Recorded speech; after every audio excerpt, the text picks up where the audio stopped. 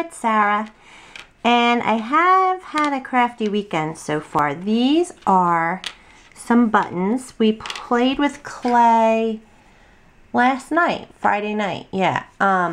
I had made this, when I first started playing with clay, I made this little birdie, and I guess this has been my style of birdie for a while, and I forget, you know, but it's this little kind of teardrop shaped bird. And anyway, I decided to try some buttons, and I haven't actually put them on a project yet. Like I was thinking eventually, or when I make a few more faux dories, I think I'm gonna put them on the elastic, on the stretchy elastic that goes around the faux dory, and it's just another added little thing that I made. So these are a bit bigger.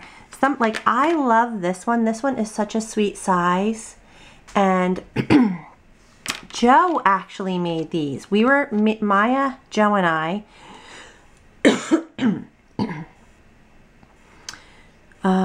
we're just playing with some clay. She made a, you know, she was making what she was making, I was making this, and Joe was over there, and he started slapping canes together. I don't know what he, you know, he just started doing it with random clay. He wasn't really looking at colors and stuff, but I mean, I think they turned out really super cool. So anyhow, I like this one. This was scraps that, you know, were on the table, and I just made a bird out of that. But I love the pink and orange. I'm really into pink and orange at the moment.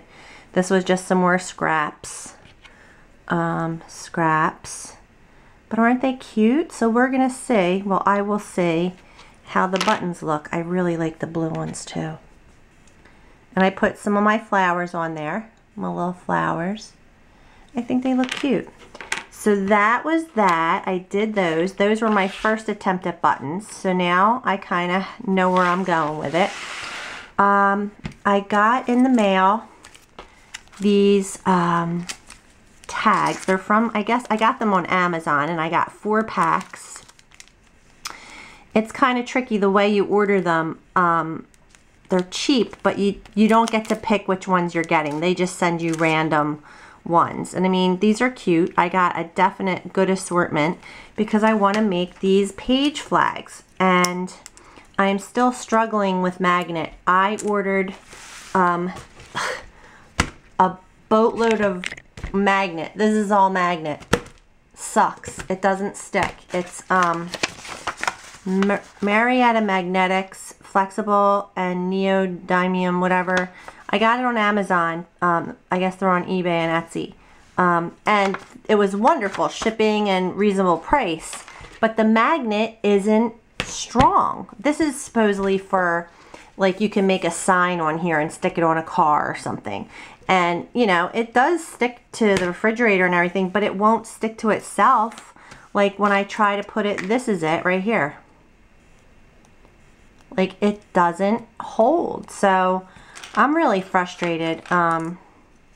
This is actually working better. This is just the regular craft magnets that you get at Michael's, but they're still not strong enough.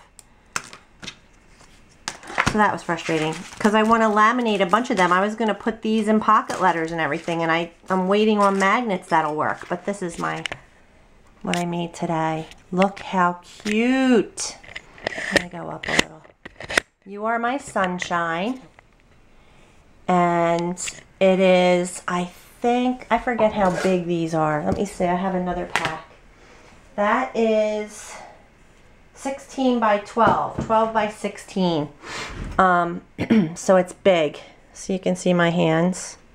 Compared to well, my 8 by 10s are over there.